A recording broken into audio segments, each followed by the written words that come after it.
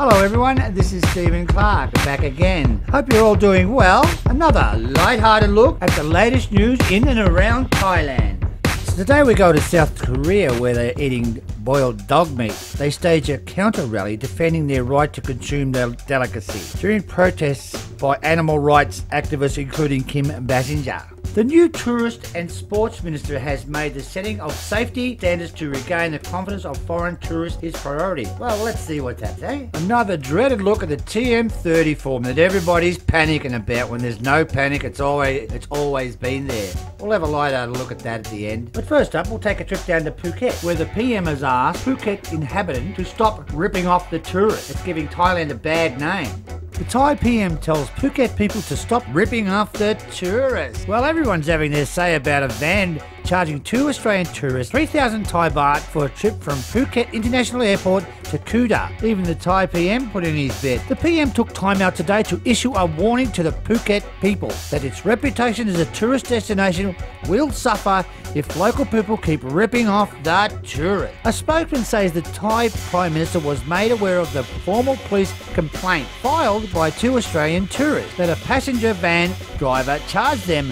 3,000 Thai baht, which is 1,500 baht each, for the 47-kilometre ride to their hotel in Kuta. A spokesman said if people persist in taking unfair advantages of foreigners visiting, it would have a negative impact on the Thai people and Phuket. The costs are well signed as tourists merge out of the airport, or they can catch a metered taxi. There's signs everywhere with the prices. Now, the distance from Phuket International Airport to Kuta area is about 47 kilometres, which should usually cost around 800 to 1,000 Thai baht. Media journey could be a little less depending on the time of the day and the traffic. Advertised prices at the airport say the maximum price for a private minibus from the airport to Kuta or Karen is 1,600 baht. Other advertised services at the airport say you can catch a minibus with other passengers for 200 baht to Kuta and Karen. Now, a taxi from the airport has a rate set at around 1,000 Thai baht. There's 2 ears, 500 baht each. Well, that's what the 2 Australians should have paid, but they didn't, did they? Welcome to the Land of Smiles. Now we will look at a strange habit. Hot dogs made with real dogs in South Korea. Oh my God.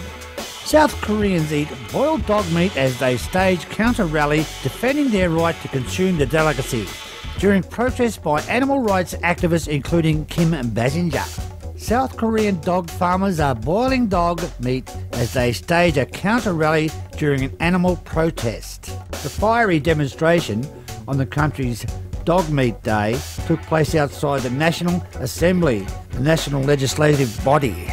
The dog farmers, wearing red bandanas emblazoned with Fight and Unite in Korean, appeared to taunt activists by eating dog meat outside the building. Oh, you gotta be kidding.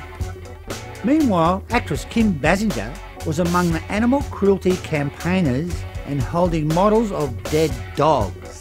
Basinger, who protested last year outside the South Korean consulate in Los Angeles, called on the assembly to end the cruelty on this planet. While the killing of dogs for meat is illegal, it is not illegal to consume dog meat, and this legal grey area was readily exploited by the 20 or so dog farmers. Okay, that's enough of that story. The new Tourist and Sports Minister has made the setting of safety standards to regain the confidence of foreign tourists his priority. That would be fantastic if he could do that. New appointed Tourism and Sports Minister, Pipat Ratchakit Prakan, said ensuring the safety of the tourist is his most urgent task. Pipat said on July the 18th, Thailand needs to give tourists the confidence to visit the country. The minister will also talk to the Finance Minister and, of course, the Bank of Thailand about reducing the strength of the baht, the Thai baht, which has made touring Thailand more expensive for foreigners, which is quite true. So policies such as visa on arrival fees, waiver, will be considered right after the Prime Minister delivers his policy statement to the House, which would be a great idea.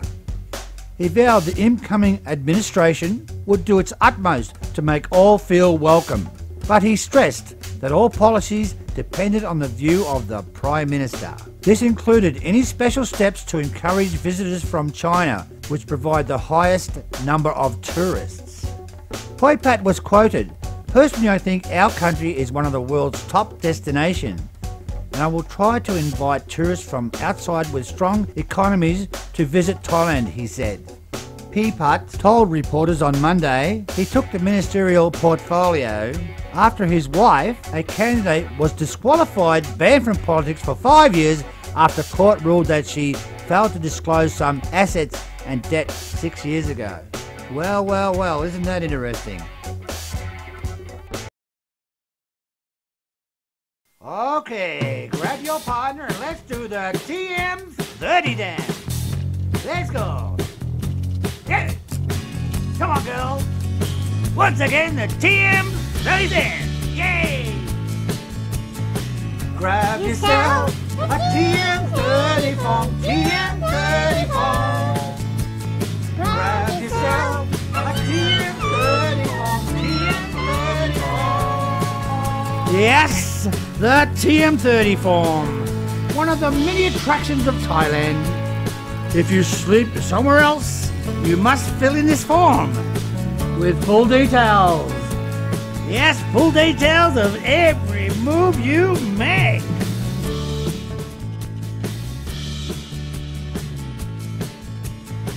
Grab yourself a TM30 form. TM30 form.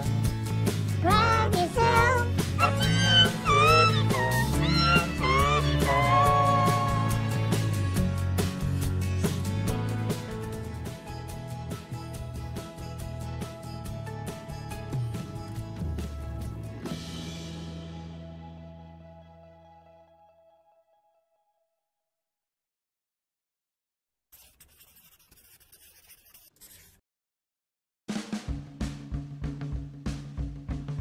So what did you guys think of this video? There's some very interesting subjects in there. It'd be great to get a discussion going in the comments below. And don't forget, every Saturday and Sunday night, 5 PM Thai time, Talk Back Thailand.